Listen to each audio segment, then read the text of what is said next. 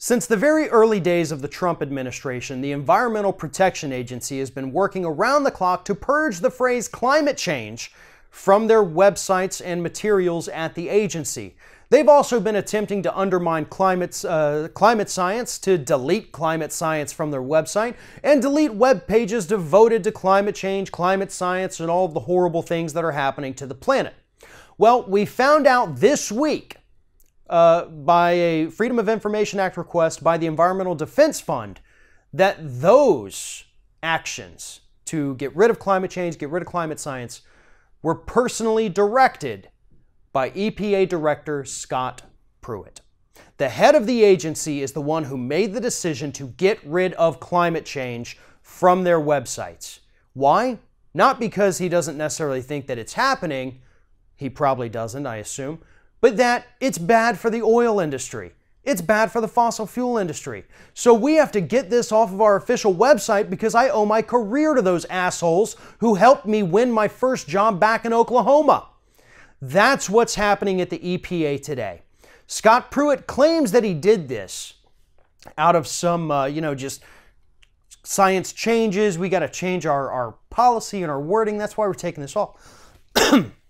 But he actually did it because he has a political agenda.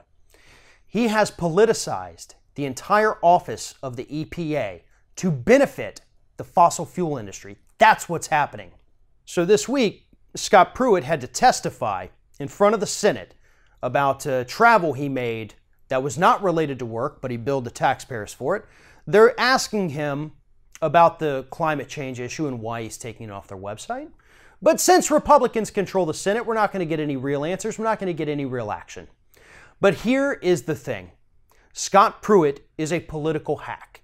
He is an industry hack, and he does not deserve to be in charge of environmental policy for the entire United States. He does not want to address climate change. He doesn't even want to acknowledge that it's real. He doesn't want people to know that it's happening. He doesn't want people to be able to go to his agency's website and find information.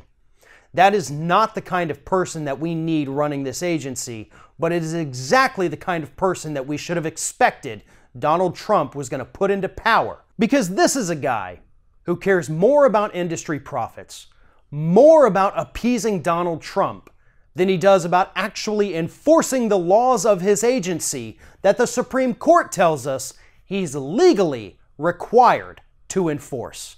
With any luck, within the next few months, Scott Pruitt will be removed from office. Not that we're going to get anybody better than him, but at this point, I don't think we could get anybody worse than Scott Pruitt at the head of the EPA.